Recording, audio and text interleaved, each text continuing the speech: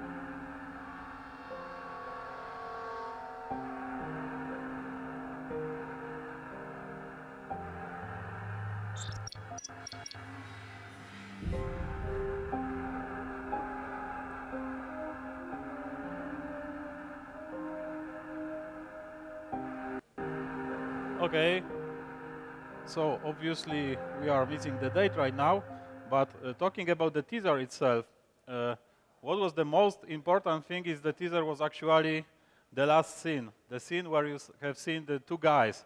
One of them looked like the typical video game character, like he was handsome, white man wearing the black jacket and having a pistol. And the second one was sitting in the wheelchair, and he was attached to some strange machinery and looking on some different matrix-like monitors. And this is the thing that is the most essential in the GetEven. The GetEven is the story of the conflict of two persons. But why we should bother at all about the conflict and why is it so important in GetEven? So first of all, we wanted to make GetEven a great story. And as you see here, if you will take any storytelling handbook, like storytelling for beginners of Hollywood script writing guide for the newbies, at the first page, or at least in the first chapter, you will see that storytelling is all about the conflict. Because without the conflict, there is no drama, and drama is also the conflict. So, it's nothing new. Basically, talking that we have conflict in GetEven is talking that we have story in GetEven. But why we wanted to discuss the conflict is because in GetEven, the structuring of conflict, the mixing of conflict in the storytelling and in the gameplay is something was the key of building the whole game design. So, what kind of conflicts we may have in the storytelling? You can find different, I would say, separations. There can be more just like 4 types of conflicts. I put here 8 types of conflicts, depending on, again, on what kind of storytelling book you will take, you will see different kind of conflicts. So first is intrapersonal conflict. That means that hero of the story is conflicted with himself. Let's imagine the, let's say, romantic poems that you have been taught in the primary or medium school. This is basically what could be intrapersonal conflict. Of course, it can be more cool, or it can be more deep, or it can be more interesting than then. However, intrapersonal conflict is when somebody is fighting with himself. The interpersonal conflict, it's probably more obvious. It's when one people is against other people in some way. It doesn't mean interpersonal in the way like we call interpersonal in different kind of social relation. It just means that it is between different persons. Conflict with authorities means that hero may fight against the government. Conflict with criminals may mean that there are some bad guys that want to do something bad to our hero. International conflict means, for example, warfare, but also the espionage activities. Conflict with nature means that hero is fighting against the forces of nature, like, for example, the cataclysm. Conflict with machine may mean not necessarily the story of Terminator. It may mean also that somebody has problem with some tools that he has to use against something. Again, this can be another kind of conflict. And the last one, but probably not the last that could be simply defined, is the conflict with the supernatural, meaning the UFOs, zombies, elves, gnomes, whatever else we may take. So get even is not definitely all about all of these conflicts. That's important, because to create something strong, you need to focus on something. That's probably simple. There are many games that could be called epic. For example, if you look at, well, let's say modern subject, Witcher 3. In Witcher 3, you probably have intrapersonal, interpersonal, nature, authorities, warfare, maybe even machine, and supernatural definitely. You got all kind of conflicts in The Witcher, because The Witcher is a very huge game, and The Witcher is not about the intimacy that we would like to achieve in Get Even. Get Even was supposed to be the conflict of two personalities, meaning that we have focused exactly on two types of conflict, the intrapersonal conflict and interpersonal conflict.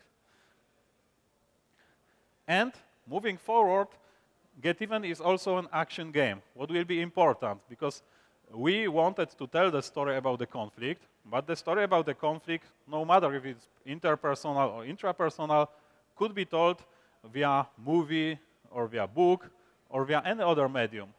But we wanted to use the video game as the medium, and if you look at what kind of video games genres you have, you may see that obviously action games are mostly about the conflict. If you see here, this is just random web page of the Google. When you put the action game image search, you will see a lot of pictures. Every picture is related to some kind of conflict. You are not writing the conflict games here. You are writing action game.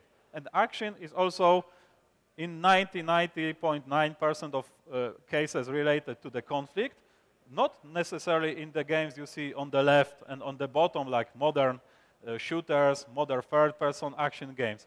If you look on the right side, when there is a Pong, Pong is actually also about the conflict. Pong doesn't have any story, but there is a conflict. Not storytelling conflict, but there is a conflict, and this is important that, in our opinion, the action game was the best medium to tell the story, not about the conflict of, let's say, nations or humans versus zombies or whatever epic scale conflict can be. For the intimate conflict, action game, we believe, is also good, because element of fight increase the tensions and increase the engagement, and I will try to tell a little bit more about this in a moment. But if you see at any kind of the old school games, for example, Space Invaders. Space Invaders is also about the conflict, the supernatural conflict, perhaps, or the conflict with the machines, depending on how we interpret the aliens. But it's important that even Space Invaders, and I guess Adrian Chmielarz raised it yesterday on his lecture, that even then, there is an element of the story about the conflict, because the game is about shooting the pixels at pixels. But the story and the title of the game, like Space War or Space Invaders or whatever it is, tells you the story that there are the aliens and there is a conflict with the aliens. So, since the very, very beginning, and this is the point here, the action games was always telling the stories of the conflicts, even if it was a Pong.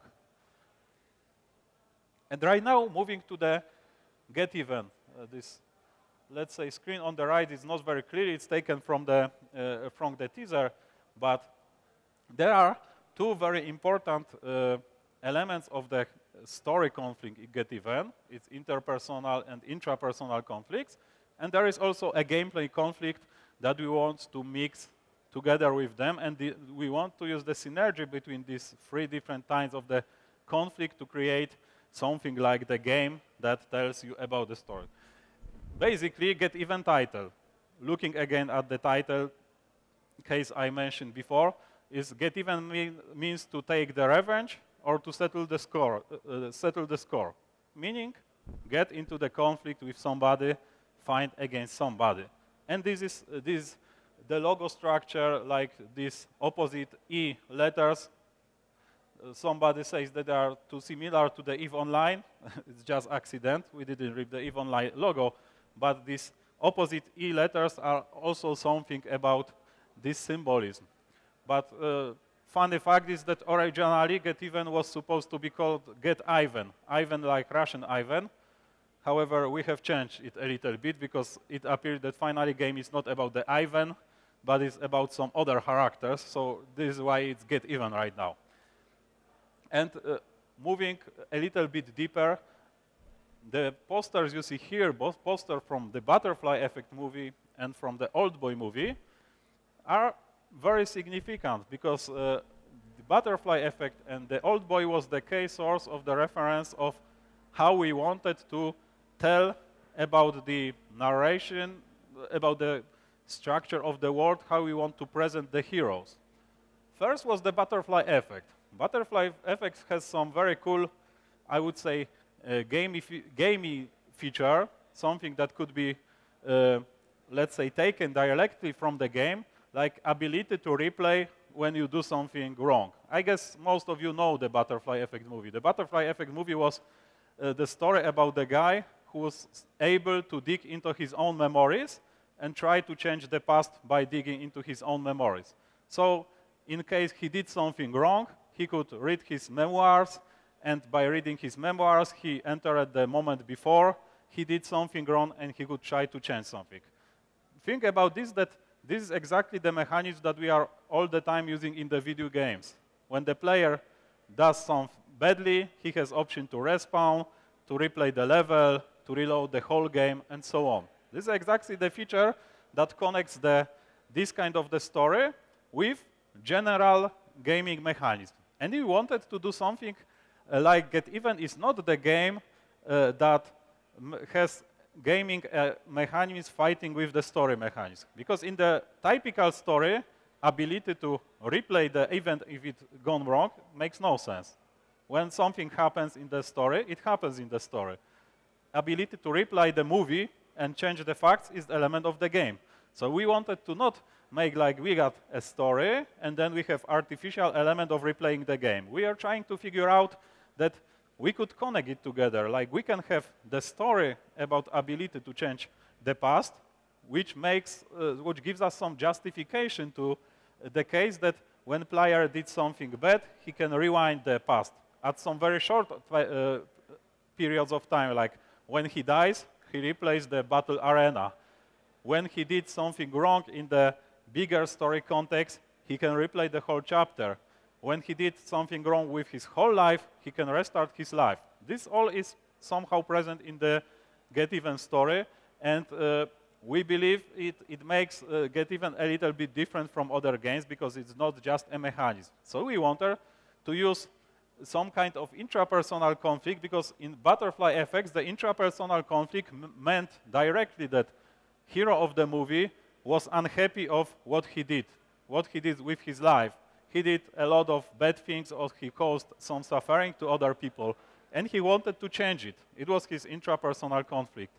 So he was fighting with himself in the way that he was turning back into the past, he was changing it, but then everything gone wrong again in the other way, so he was replaying and replaying. The same as in the video game. So this is why we put this kind of intrapersonal conflict in getEven. And the problem is that it doesn't work for the gameplay, because it does work only for, let's say, the failure scenario. If you do something bad, then you can replay it and change it for something better, or you can try to replay it for something better. But if you think more carefully, it's very hard to imagine the cool gameplay mechanics, the engaging gameplay mechanics about fighting with yourself.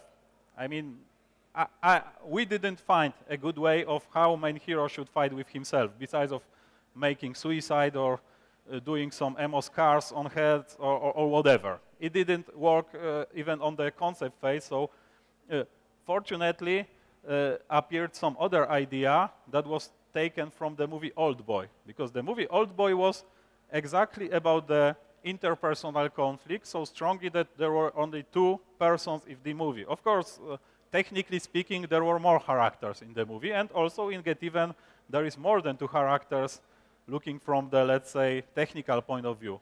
But from the importance of the story, there are just two characters, and they are very different. They have some extreme and ultimate rage and hate between them, and they are conflicting on different levels. They are not just, or maybe not even fighting directly, like they are not coming into the bar fight or shooting fight. They are fighting by trying to destroy his life. They are trying to, by attempt to hurt the other one in the very, very bad way. So that was the ultimate conflict that we try to combine together with the intrapersonal conflict of stories similar to the Butterfly Effect or to Inception or to source code movies. So, of course, there is also a gameplay conflict because, as mentioned before, action game is, let's say, natively about the conflict. In the action game, especially in the shooting game or combat game, because getEven is not just about the shooting, but about different kind of combat. In the combat game, you have always some sides that are fighting each other. And we wanted to make this conflict an intimate conflict, not the conflict of you got one squad of commando mercenaries, you got second squad of commando mercenaries, and there will be the winning or losing scenario. No, there are still two guys. Technically, again, there are more characters, there are more NPCs in the game, but all the fighting mechanics are focusing on emphasizing the conflict of these two characters. I will try to explain how. But first, let's focus on the intrapersonal conflict. So in the story, we got several questions that are being raised and that are, let's say, connected to the whole game by the all time. This question is, what if I can change my past? This is actually the main core fantasy of the game. This is where it all started. Because at the origin of the getEven, we wanted to create the intimate experience, meaning this is not the social game. This is not the game where you will be asking your friends, come on, let's go play getEven. Okay, technically, again, you can ask your friend to play on the other sides of getEven conflict, but basically this is not conflict of you and your friend. You can use the game in this way, but because it has online component. But looking deeper, getEven is about something that that we would like you to, let's say, experience intimately by yourself. And the core fantasy of the game is, what if I can change my past? Why is that? That's the good question. The target, and here we go a little bit into the marketing, but I think I owe you this because later on it could appear that we are unfair why we are doing things like this. Among others, besides of looking at what was the experience of the game, like Butterfly Effect movie, like the Inception, like the Matrix, the source code, the Old Boy, it was the question, who will be playing the game? Because it should be the question when you plan to start game development, even if it was a long time ago, you should always ask the question, who are going to play your game? And because we wanted to create the first-person action experience, it appeared that okay, this game is looking kind of realistic, even ultra-realistic. So for the realistic games, you got Call of Duty, you got Battlefield, and a couple of other titles. Should we compete with Battlefield and Call of Duty just by adding here deeper story? That's not gonna work. We couldn't have this production and this marketing budget. So who is going to play Battlefield and who is not going to play Get Even or the other way around? And there are the, let's say, market research who tells that for the Battlefield and for the Call of Duty, the most active players are the players who are at the teen ages and player between 20 and 30 years old, meaning mostly high school guys, meaning mostly students, and couple of years after the students, people are very actively playing. It doesn't mean that older or younger people are not playing the Call of Duty or Battlefield. It means that by average, the most interested in the epic stories, in the conflicts of the warfare and so on, there are people who are between 15 and 25 and a little bit older. And who should be our target then? We cannot address the serious and dark action game to younger people than 15 years because it would be problematic to find a proper niche. So we should address it a little bit to the people who are a little bit older, meaning the people after 30.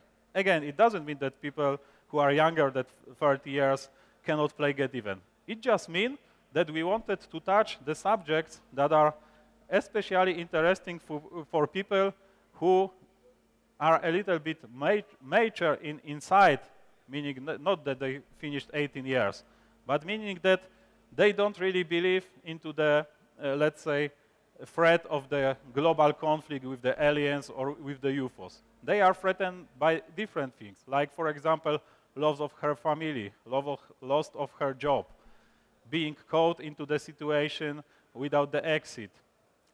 And what if I can change my past is the question that is mostly raised by the people who are after 30. It's sometimes called the middle age crisis, meaning that when you are 20, you are usually thinking, this is the whole life ahead of me. But when you are 30 or 35, you start to think, well, I could go to the other studies. I could find another wife. I could not go to work into the game development industry, but do something other and be rich. That's the things that we start to tell ourselves when we are a little bit older. And this is also the core fantasy that we are being rising in the game. Of course, we are not making the game about the guy who is in the middle age crisis and he is regretting his job. This is not like this because then it won't be too attractive. But this is also the important question that we want to push as the element of connecting the intrapersonal conflict of the hero of the games with the conflict, interpersonal conflict that we can have inside ourselves if we are not very young and if we have the, let's say, tendency to look back into our life. The second question, what is real, is more related, let's say, to the Matrix style of experience. Like, okay, all the time in the game we are messing with realities. Players are moving from one reality to the second reality. They are being drugged. They are being brainwashed. They are being mutilated with help of some chemical substances and virtual realities. Long story how it works, but generally all the time there is asked the question, what is real? What also means that it's kind of intrapersonal conflict because you wake up in some hostile environment and you ask yourself, okay, am I dreaming or am I in the real world? Or maybe I am in the virtual reality. These are the questions raised by the game, and a couple of times we want players to not know what's going on about this. Again, next element of intrapersonal conflict is asking yourself, am I evil? Because we didn't want to create black-white scenario. Technically, heroes are being codenamed like black and red, but it doesn't mean that black is bad, because it would be, racist. and the red is good because it would be propagation of communion. So we could not use this symbolism. We just use the code name black and red because it's related to some things into the game. But what's important, that every hero is supposed to be shown from different perspectives, because we got 2 story campaigns, and in which campaign we are playing as the one hero, and we are seeing the other hero as our opponent, also on the story level. So it means that in one story, in one campaign, we can feel as we are good and the other one is bad, and other way around. But also we wanted to not create this, that I'm playing this campaign, so the other one is bad, and then it's all turning back, and right now I'm good and this is bad. We wanted to raise the question, am I evil, but showing both the moral choices by showing the, let's say, shades of the gray for everybody who is involved into this conflict.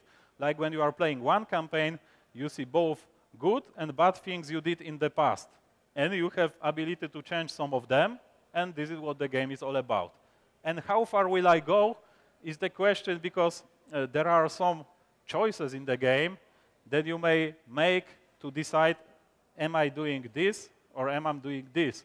And sometimes it may feel clear that, okay, this will be a good option, this will be a bad option. But the ultimate goal we wanted to achieve is that when you finish the game in one campaign, and when you, for example, kill or save the other guy, I won't tell you what will be the endings, because there will be a couple of endings, and it doesn't matter right now what exactly it will be. But when you decide to keep somebody alive or to kill him, we want you to live with this decision, not just to tell you by the, let's say, output of the story, okay, you did a good thing, you killed the bad guy. Maybe it will be good, maybe it will be bad. You will be able to answer it by yourself, because you will have another campaign when it will be all different and you will see it from completely different perspective. But to support this, let's say, story, story element, we also needed the gameplay mechanics that are, let's say, symmetrical to it, or that are connected to it in the way that we can use them to support all these elements. So first, we got something like time loops. If you've seen the butterfly effect movie, then you may realize that it's something more than just respawning after that. Because in the games, you got typical respawn mechanics, and it's also put here, like you die, so you are moving back in time. What is cool, we wanted to not just tell, okay, press restart to replay the level or something like this, because you are entering your memories in the get even. So when you are being killed, you are not dying and being magically recovered to life a little bit earlier. When you die, you are rewinding the time to the earlier moment, what is not mechanism, let's say, invented by us, but we are justifying is by all this story or memory or time travel things that you are simply moving back to the other moments in the time, and you have ability to replay it. But it's just for the small mechanics parts. For the bigger, let's say, events, like huge happenings that was important to you, like, for example, somebody was kidnapped and he died. So you played the part of the game, you were trying to save somebody, and then he died. So you can try to repeat these whole sequences by simply start again at the same point where you were, but you may also try to move to some other point in the time and try to do some other change to not make this event to happen. Exactly like in the excuse me, like in the butterfly effect movie. Of course, it means that we have some choices and branches. And to be honest, we don't have many choices and branches. There is no like in The Witcher, that for each side story we got different options of behavior, and it all affects the later evening. We got some very important choices in the games, and each of the choices gives you different elements of some structures later in the game. So if you choose this way, a couple of things will be different. If you choose this way, many things may be different. you never know at the beginning, but it gives some replayability to the game, and it also makes significance of the time loops, like replaying the game makes more meaning than just replaying the game because I want to play it again. Right now I can want to play it again to get a different output. And this is important for, again, intrapersonal conflict, like when I'm fighting with myself about what if I can change my past. Photorealism is important with relation to the question what is real, because, well, first, photorealism, moving aside all the things related that photorealism may look cool. Because, okay, it may look cool, but this is not what supports the story. What supports the story is that photorealism gives you feeling of the presence and feeling of the immersion. And by feeling of the immersion and sense of the presence, you can feel the story a little bit stronger. We believe in it. Of course, it doesn't mean that games with non-realistic graphics cannot make the same. However, for us, the photorealism is a strong element of support of what is real question, of questioning the reality, and also of, let's say, telling that what could we make to make the player more immersed into the game. And we also gave scanner gadgets, maybe probably the most unclear things, but generally, we got some tools in the game, like smartphone application, like some other gadgets that we are using to check if the reality around us is the true. If we wake up in some abandoned building and we don't know if this is the reality or if this is a dream, or it's the alternate reality or virtual reality, we may use our gadgets to check it. Also, this is part of the gameplay mechanism, like it works cool or we believe there are some cool puzzles related to this. But it's also an element of questioning what is real or asking ourselves if the world we live in are really the true and, let's say, palpable world. But we got interpersonal conflict as well. So in story, we got two ultimate enemies. Again, it was very important that we didn't want to make the epic game, because first, we are a quite small development studio. Second, there is a lot of great epic AAA games about the conflicts, including many of the things we want to use in Get Even. So to be on a side, to make something unique, we wanted to create the game that is strictly about two characters. Like, I would say, Spy versus Spy, if you know the Commodore game. Like the movies Old Boy or Face Off. There is a couple of good stories which are focused entirely on two characters, and Get Even is to be supposed also about this. It's the story about the revenge. Revenge is the, let's say, key motivation that gives you a lot of adrenaline when you want to grab your enemy and perhaps kill him or do something bad to him. Meaning, by both player motivation but the character's motivations as well, revenge is simply, it's simply the good tool. I would say it's not the most sophisticated. Somebody can say that going into the revenge trope is simply going into the shortest way. But the story of Get Even, as you may realize, is already very, very, let's say, twisted and complicated. So for the main motivation, we wanted people to think the game is all about the revenge. Actually, we believe that by playing the whole game, you will find out that this game is not exactly about the revenge. It's about a couple of other things. However, and technically speaking, revenge is one of the main drivers of what's going on in the story. Then we have invading memories, because as I mentioned, it's about the,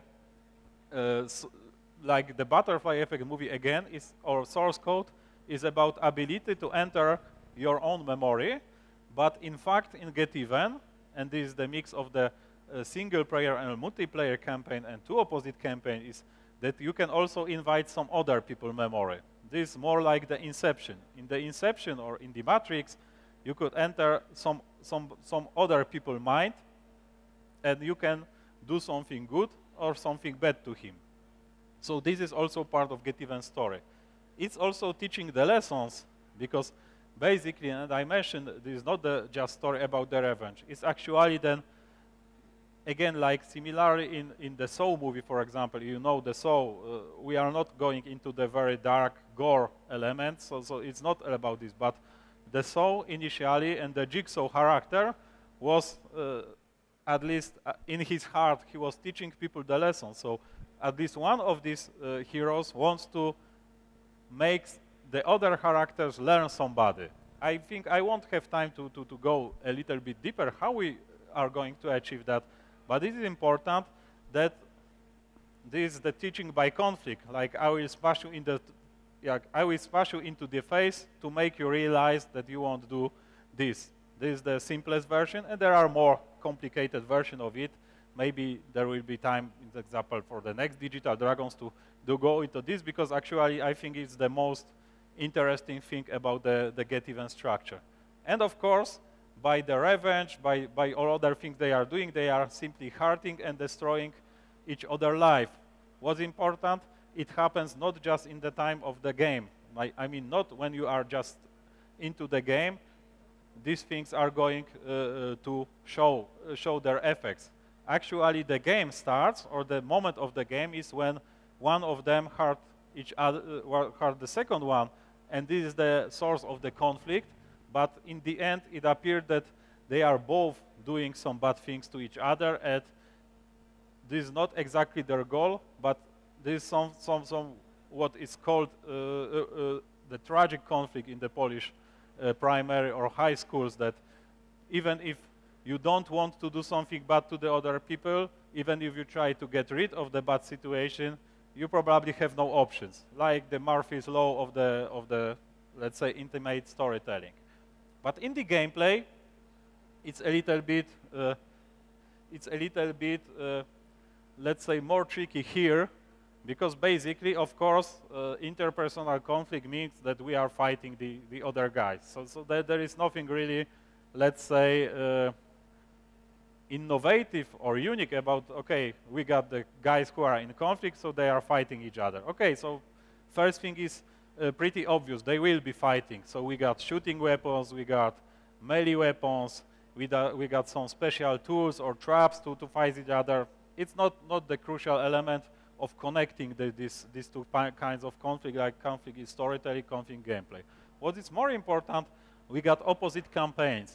We decided a little bit for the uniqueness, a little bit for the general thought about that it could be cool, that we'll make the opposite campaign instead of making the one long campaign, or instead to making of separation of multiplayer and single player mode. Not to go into too much of the details, opposite campaigns mean that once we will be playing as the black, and we'll see the story of conflict of black with the red. And in the second time, we'll play as the red, and we'll see the story of the conflict of red against black. Just to, let's say, make that I'm aware of the question, so why to see the same story twice? Oh, so this is not the same story, because they are in the actual conflict, like fighting each other, technically fighting each other, only by the part of the game. But there is a huge part of each campaign which is not related to fighting with each other, which is related to solve some problems that the other guy caused to you, which is related to your own story, your own intrapersonal or internal conflict that you need to solve. So there are just part of the campaigns where they are interacting with each other, but the gameplay mechanics are different on both campaigns. Like on the other campaign, you got this kind of weapons. On the other campaigns, you got this kind of weapons. In these levels, one player is using melee combat, second player is not fighting at all, and so on. We got very asymmetrical campaigns looking on what they are doing in the same moment and what story outputs they are getting from each encounter. So we got this multiplayer and single player mix done for a couple of reasons. It's also, I believe, one of our selling points, like there was not too many of games like this, or maybe not even one game exactly like this, but it's also a very strong element of supporting the complete. What is also worth to note, we have put much more focus on the one-on-one fighting techniques than on any other mechanics in the game.